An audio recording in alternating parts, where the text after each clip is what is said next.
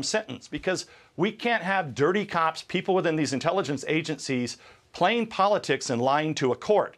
I think Durham's building a larger conspiracy case here, and hopefully he's going to be able to build enough evidence to bring all of these people to justice. So that is Devin Nunes, former congressman out of California, with us last hour talking about John Durham, linking Hillary Clinton aides to surveillance of the Trump campaign in 2016, then the White House after January of 2017.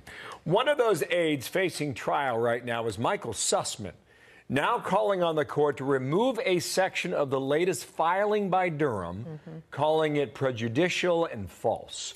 Republican Mike Turner, ranking Republican House Intel Committee. Sir, good morning to you, and thank you for your time. Let's take it in two parts here. First, on the trial. Does he have a point that report should be kept away from the case? What's interesting about this filing is this is basically Special Counsel Durham sending a memo to Michael Sussman saying he's not being well served by his lawyers. The pleading sets out allegations, evidence that they intend to admit into court that relate to third parties, people besides Michael Sussman himself, of which, though he would be caught up. The pleading basically says you're not being well served by your lawyers, you should be cooperating, and your lawyers have the interest of others, third parties that don't affect you. We're going to be going after them also, and that's where we get these explosive allegations of the spying against the Trump administration, this Trump campaign, number of criminal activities that are alleged. Certainly, I think Michael Sussman needs to read this again and pay very close attention to what Durham is saying about his own counsel, and certainly look to his best interest, which probably is to cooperate. Congressman Andy McCarthy over at National Review, he's a former prosecutor, has written that this could turn out to be the same as the Mueller investigation, where there's a lot of smoke, but there's no actual fire, where you get people indicted and arrested. And the possibility exists that the real scandal here isn't all the stuff that's legal, but goes right up to the line of being illegal. Do you see that as a possibility in the Durham investigation? Well, we'll have to see. We don't know what evidence that he has or what he's going to actually introduce into court. This pleading is about what he intends to introduce. But there are really four explosive allegations here, right? There's the Clinton administration, this Clinton campaign spying on the Trump campaign. Then there's the Clinton campaign perhaps continuing that spying into the Trump administration itself.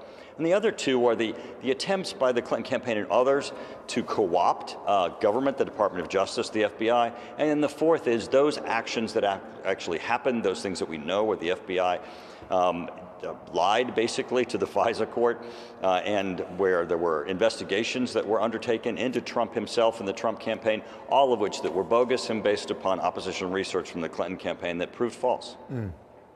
What do you think the amount of attention this is getting?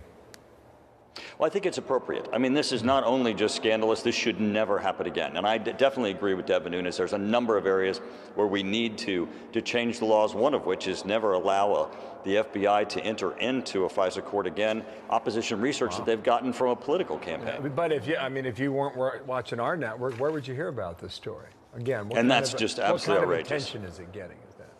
Right, and that's the other aspect I think that's really important. It shows that this really was part of the Clinton campaign, part of the Democratic Party campaign to smear Donald Trump, and certainly thwarted the first years of his presidency.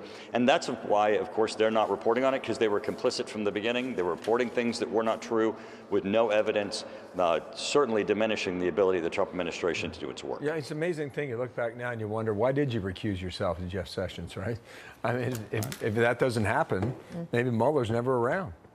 I mean, well, there's certainly a number of people who need to be held accountable in both the FBI and the Department of Justice who knew what they were doing and were complicit in this hoax and in thwarting the Trump administration as the president was being sworn in.